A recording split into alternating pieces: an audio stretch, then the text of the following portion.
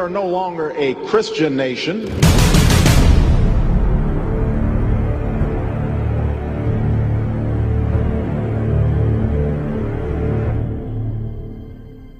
Jesus left the temple and was going away when his disciples came to point out to him the buildings of the temple. But he answered them, "You see all these, do you not? Truly I say to you, there will not be left here one stone upon another that will not be thrown down." As he sat on the Mount of Olives, the disciples came to him privately, saying, "Tell us, when will these things be? And what will this be the sign of your coming and of the close of the age?" And Jesus answered them, "See that no one leads you astray. For many will come in my name, saying, 'I am the Christ,' and they will lead many astray. And you will hear of wars and rumors of wars. See that you are not alarmed, for this must take place. But the end is not yet. For the nation will rise against nation, and kingdom against kingdom, and there will be famines and earthquake in various places. All these are but the beginning of the birth pains. And they will deliver you up to tribulation and put you to death, and you will be hated by all nations for my name's sake. And then many will fall away and betray one another and hate one another. And many false prophets will arise and lead many astray. And because lawlessness will be increased, the love of many will grow cold. But the one who endures to the end will be saved. And this gospel of the kingdom will be proclaimed throughout the whole world as a testimony to all nations, and then the end will come."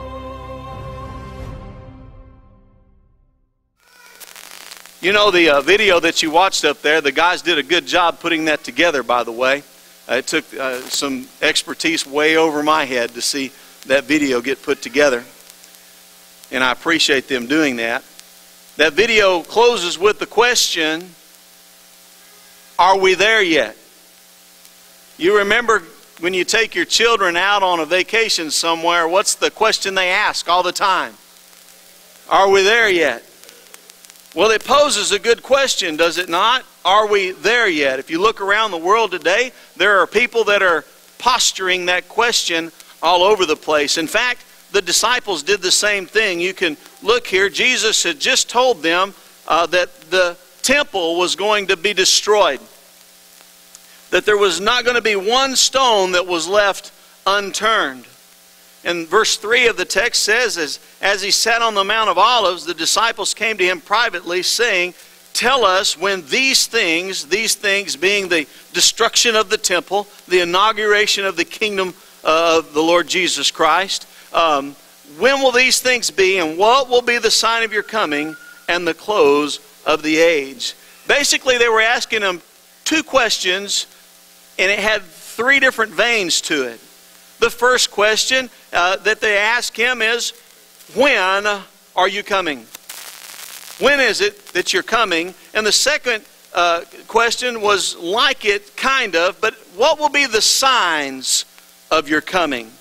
They were asking. As you see, that what will be the sign of your coming, and what will be the sign of the close of the age? You know, there are a lot of people that are beginning to ask that same question. I got to play couch potato yesterday and watch some of the TV.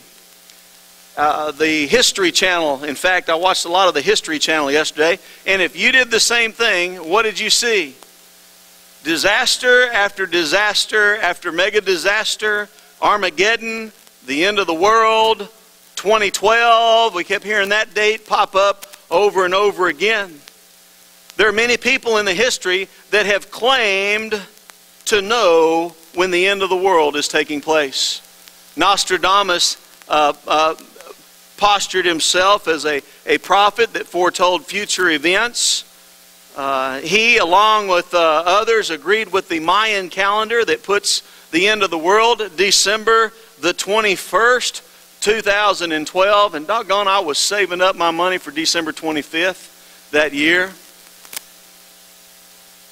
One man back in 1988 published a book, 88 Reasons Why Jesus is Returning in 1988. And when Jesus did not return in 1988, he wrote another book, the sequel, 89 Reasons Why Jesus is Going to Return in 1989. I can't believe it sold.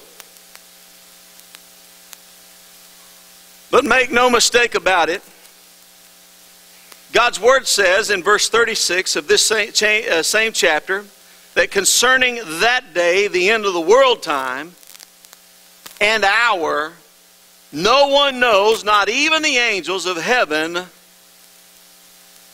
but the Father only. Now I want you to think about that. When Jesus says something, He absolutely means it. He says no man knows. Not a prophet, not a physicist, certainly not a politician, not the army, not a con artist like the guy called Benny Hinn. No one knows when Jesus is coming back. In other words, it would be a futile exercise for us to come and try to determine the day or the hour that Jesus is coming back. Having said that, I can say dogmatically so that the Mayan calendar that says that the earth is going to end in 2012 is wrong, because even the Mayans do not know when the end of this earth is going to take place. But just because nobody knows when Jesus is coming back doesn't mean, my friends, that He's not returning. Just because only the Father in heaven knows doesn't mean He's not coming back. Jesus is returning. And when He returns, He's going to make everything right. He's going to see that the murderer will receive his death sentence. He will see that the rapist will be openly put to shame. When Jesus returns, the robber will repay for his crimes. The idolater will bow down to the King of Kings, and the legalist will be brought to trial with the judge that judges righteously from his throne. And I want to promise you this: when Jesus returns, all those who are not ready, all those who are not found washed in the precious soul-cleansing blood of the Lord Jesus Christ will spend an eternity in hell. Ready or not, when Jesus comes, He is coming. And so when we look at this scripture today, what really matters most is not that we postulate when is Jesus coming, but recognize that He is coming, and if He's coming, we certainly want to be ready for that return. In fact, we want to be found as saints that are going about their Master's business. You do not want to be caught sleeping when Jesus comes, I promise you. So in this text, he tells us, basically, I think you'll see 12 signs. You might grab some more out of that if you want to, but about 12 signs of things that are going to take place. And when this was written, I want to be very explicit about this. When this was written, he had just finished telling them, do you see this temple? Not one stone is going to be left unturned of this temple.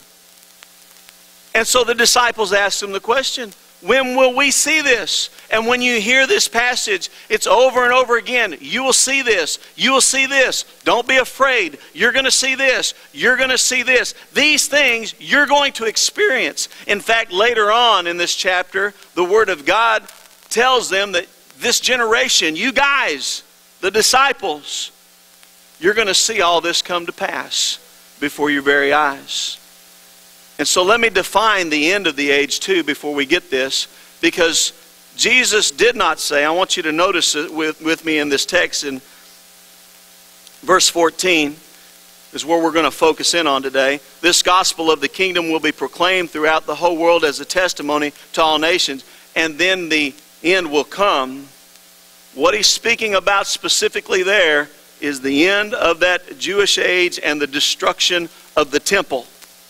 There's a bigger connotation for you and I as we get into this. But let's look at these signs. Don't look at the time, but look at the signs. And from verses 5 through 12, he gives those to us. He says, make sure nobody leads you astray. There will be many that will come in my name saying, I am the Christ. If you were preparing a checklist for the second coming of the Lord Jesus Christ, it would begin right here. Many will come in my name saying, I am the Christ. Has that happened? Yes or no? Yes. It's still happening today. but it was seriously happening after Jesus ascended into heaven. You will hear of wars and rumors of wars. Has that happened? Have you watched the news? See that you're not alarmed. This has to take place. The end's not yet. Nation will rise against nation and kingdom against kingdom. Yes or no? Yes. So that's happened. All these are but the beginning of birth pains. Now he's talking to his disciples. They will deliver you up to tribulation and put you to death, and you will be hated by all nations for my name's sake. Yes? Yes, it has happened. And then many will fall away and betray one another and hate one another. Yes? Absolutely. As the persecution intensified on the disciples and those that profess to be Christians, it was like the world was turning the heat up because they were testifying in the name of the Lord Jesus Christ. And as the heat got turned up, many of them decided, hey, this is too hot for me, and they fell away from the faith. Let's keep reading. He says in verse 10, then many will fall away and betray one another and hate one another. Yes? Absolutely. 11, many false prophets will arise and lead many astray. Yes? Yes, it has happened. And because lawlessness will be increased, the love of many will grow what? Cold. Has this happened in the history since Jesus was preaching on the Mount of Olives? Yes? Yes, it has happened. But the one who endures to the end will be saved. And another way of saying that is those who are saved are absolutely going to endure to the end. And this gospel of the kingdom will be proclaimed. Now, let me talk to you about this morning. You see, when you read these signs and you look at these signs, I want to ask you something. You look at the first 11 signs I read to you, is there anything that you can do about them? Anything? Can you stop an earthquake? Can you stop a tornado? Can you stop a hurricane? You'd be kind of foolish to try that, wouldn't you? There is nothing physically possible to stop any of these events. Can you stop the world from going to war? You can't. Those of you that are going to be listening to this on the internet, I hope this goes somewhere. I want this said from the mountaintop. Al Gore, Barack Hussein Obama, and all your minions that are going to the global warming conference up there, you can do what you want. God's got this world in His hand, and He's going to take it where He wants to. And if He wants to heat it up, there ain't nothing you're going to do to stop it. When God says something's going to happen, you can't stop it. It's going to take place. You might try to bring peace in the Middle East, but until the Prince of Peace comes back, there will be no peace, because God's Word said there will be no peace there. Your efforts are futile. You are a sham artist that is robbing this nation and everybody else with everything they've got. And until you bow to Jesus, there will be no peace. And so, we read in this scripture here, and Jesus says, there is something that my children are going to be doing. I can't tell you the day or the hour that Jesus is coming back. I can tell you that He is coming. I can look to the signs and say, I don't know how much worse it can get. But I can tell you this. I can't stop those things, but I can be about my Master's business. If my Lord, who bought me with His precious blood on the cross at Calvary, has given me His marching orders, and I profess Him to be my king, and I'm one of His soldiers, then I want to be found doing what He tells me to do. Do not be found otherwise, or do not declare Jesus as your Lord and Savior.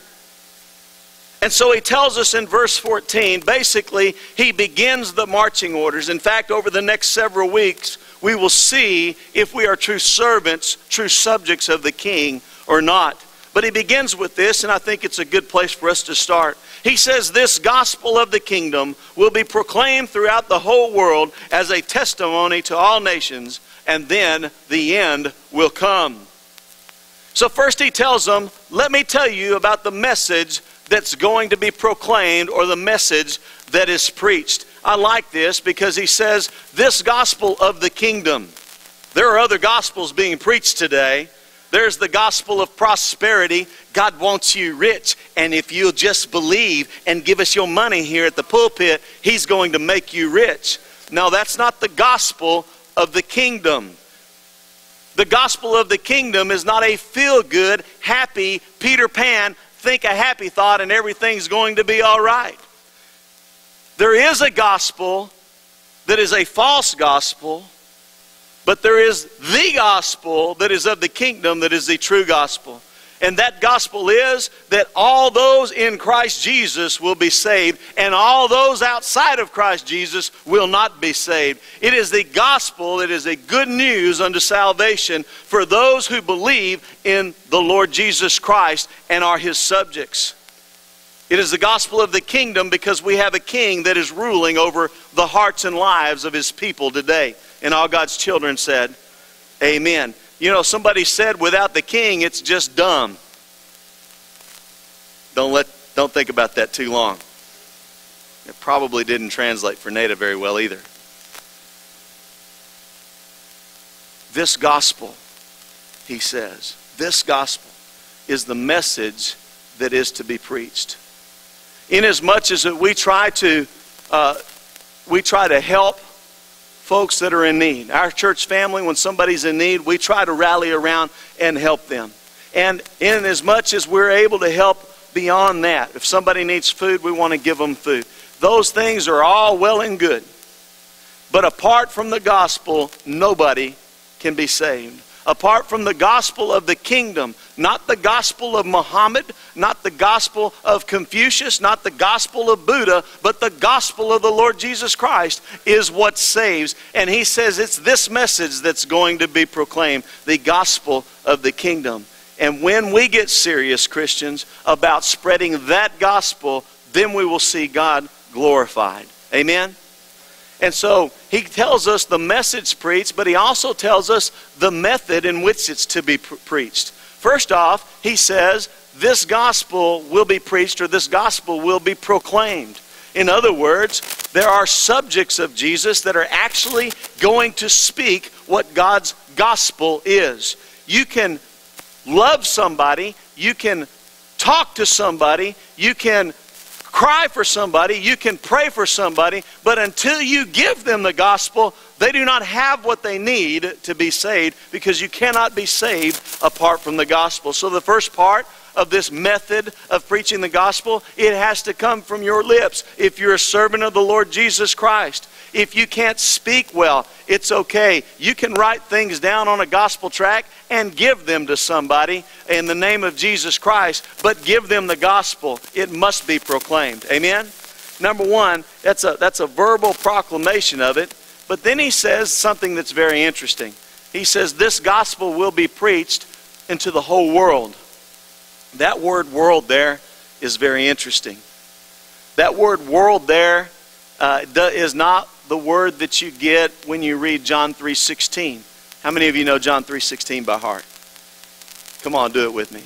God so loved the world that He gave His only begotten Son, that whosoever believes in Him would not perish, but have everlasting life. You did a good job memorizing that. God so loved the world, that word there means the cosmos. But in this context here, he says this gospel will be preached in all the world. It's a completely different world that he's talking about. It means the inhabited earth, the known inhabited earth. Now this might shock you. Did you know that by the time after when the temple was destroyed, after that the whole inhabited known world, the known inhabited world, the gospel had been proclaimed in then? Did you realize that? The Apostle Paul says so. He said, this gospel in which I preached in the whole world, and he uses that same word, world. Man, that's an interesting statement. Well, what does that mean for you and I? Well, he says to the whole world and to the nations, the ethno-linguistic people groups. It means that that gospel was proclaimed, but that gospel is still sounding out today. And the known inhabited world has increased. We've known more and more about this world, do we not? They're still discovering tribes that they've never discovered before in South America. And what that means is that you and I are supposed to be out proclaiming this. In our church, the reason we band together is so that we can proclaim the glory of the Lord Jesus Christ to the uttermost parts of this earth. But it could also be across the street from your house to another ethno-linguistic people group that live right outside your door. But it must be proclaimed to them, the Scripture says. He tells us that's the method, to go and proclaim it to all of them, even each people group. And then he gives us the mandate. He says this gospel will be preached. Now, I've heard bleeding heart stories from preachers before. If we don't do it, if we don't get out there and do it, it's not going to get done. What did Jesus just say? It might get preached. He said it will. Wasn't it Jesus who was told, hey, all your people are making too much racket about you coming into town here riding on your donkey? And he says, look, if you shut them up, the very rocks on this earth are going to cry out my glory. Listen, you know what that teaches me, good American Christian? It's not time for us to sit around with platitudes in our comfort zones and sit and wait for the Lord to come rapture us. No, this gospel will be preached, and it will be preached with you or without you. But it's a mandate for us to get out there and preach it. And so lastly, he closes with this. I want you to read it with me. I want you to read this verse with me in verse 14. Out loud. This gospel of the kingdom will be proclaimed throughout the whole world as a testimony to all nations, and then the what? The end will come. He gives us the motivation to go out there and preach it. I want you to think about this. It was preached. The Apostle Paul declared to the whole known inhabited world. He went to all those regions. But since then, we've known that this world has been growing, and we've learned of all these other people groups. And he gives us some motivation. He was speaking specifically then of the end of the reign of the temple. He didn't say the day of the Lord there. We're going to learn about that later, so please don't get all caught up in that right now. But what does it mean for you and I that are here today? It means simply this. We know that there is an end that is coming. Jesus is returning. And when he comes back, he's setting up shop. He's setting up. When he comes back, it's all over for everybody else. And he gives us this motivation. He says the end will come. Well, how many of you want to see death and destruction? Nobody's raising their hand. How many of you want to see the end of death and destruction? Oh. How many of you would like to see the end of disease? You could become a doctor and learn and study and try to cure hundreds of diseases and spend your life effort trying to cure diseases. And that would be a good and a worthy thing for you to do. But it will fall short of telling the gospel of the Lord Jesus Christ. You see, when Jesus returns, it will be the end of disease. How many of you would like to end the wars? Some of you are like, no, I guess I'm liking it. When Jesus returns, it will be the end of all war. The Scripture says there will be earthquakes in various places. That happened back then in that generation. There were multitudes of earthquakes. There are books that are resounding with how many tremendous earthquakes there were then. But did you know that earthquakes are increasing now? I want you to take a guess. Looked it up last night. Now, if there's been some more since 11 o'clock last night, I don't know. But as of yesterday evening, late, do you know how many earthquakes there were in this world that registered 4.0 or more? 307 earthquakes in the last 30 days, registering 4.0 or more. Is that amazing? Is that absolutely amazing? Counting the ones that happened in California last night. Counting those two.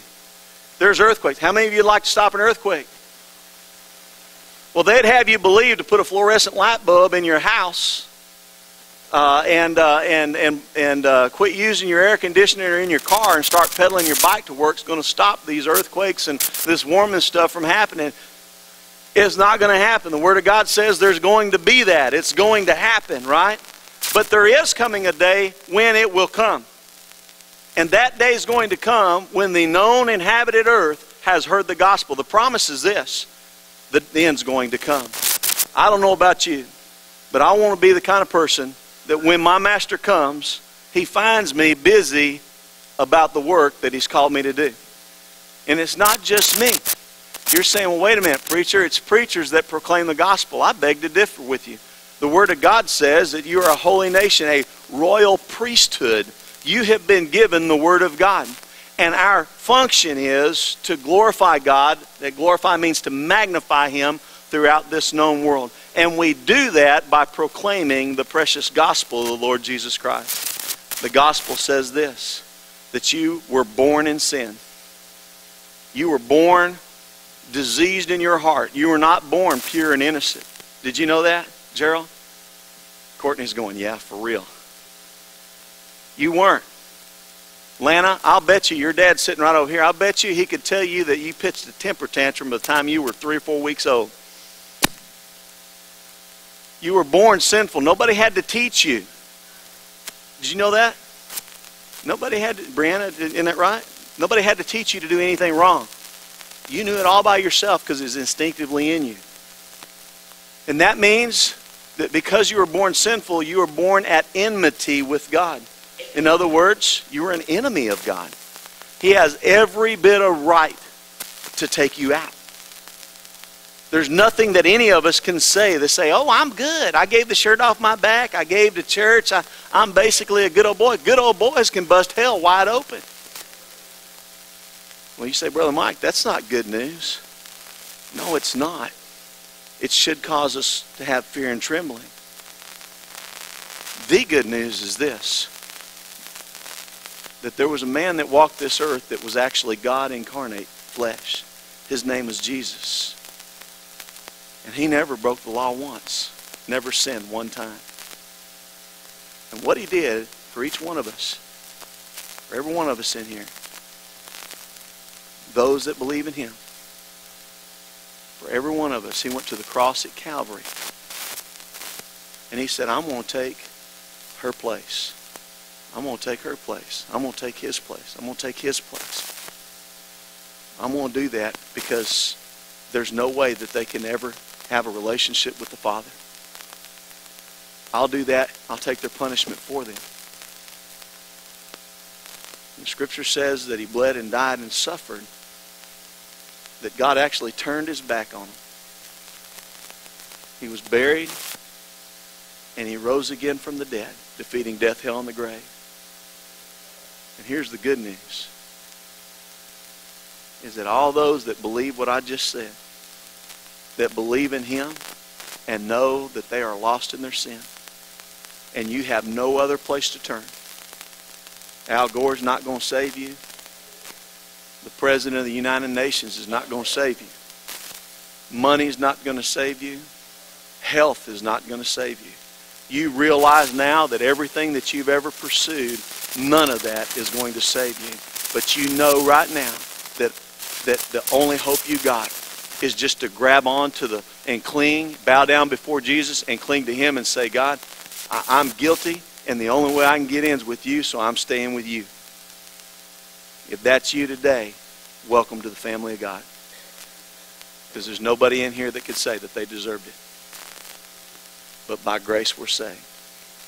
And we want to rejoice with you today. If today you're saying, you know what?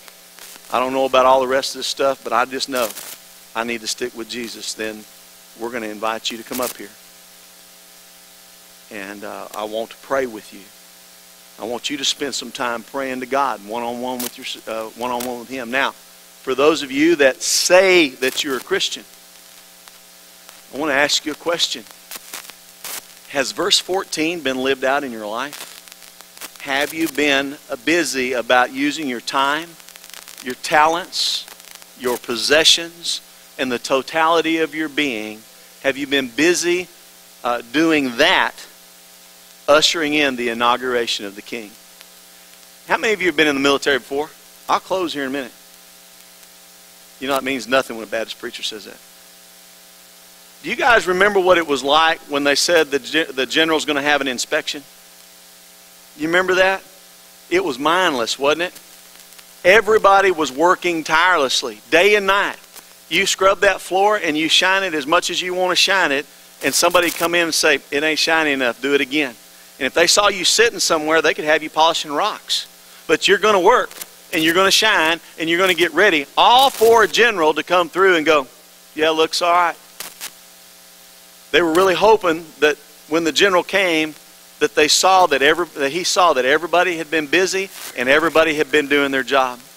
And I promise you this, Jesus is coming back one day, and he outranks any general that ever was put on this earth. And the Scripture teaches us over and over again, he better find his servants busy about doing his work. So I'm asking you today, have you been busy using the totality of your being, glorifying God throughout the whole world? If not, then today, would you make a commitment to do that?